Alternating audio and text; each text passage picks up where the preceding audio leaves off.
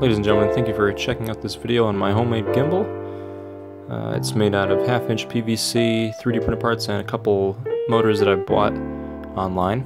The motors are 800-gram weight payload, so they can carry roughly Sony A5000, A6000, A63, that range of camera weight. So about 1.5 pounds, perfect weight. Made of 1/2-inch PVC. It's only 2-axis.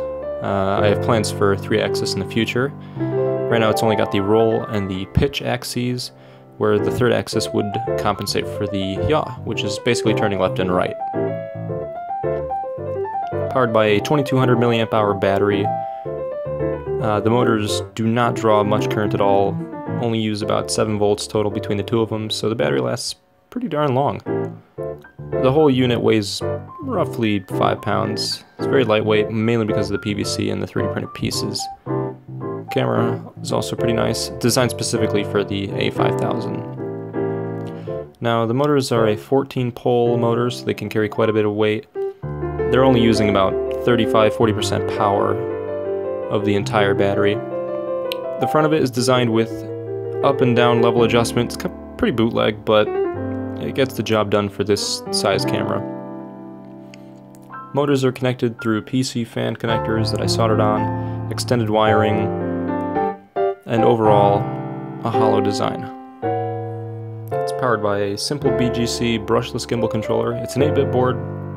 It's a generic clone, not from the actual simple BGC website, so if you were to build something kind of like this, I'd strongly recommend you get the official board, because upgrading the firmware is much easier on it, whereas with the clone board you gotta use a Arduino Uno, and you gotta use the Arduino IDE and upload a new bootloader to it, then you gotta flash it onto the board, connect it to the Arduino, and do multiple things with it.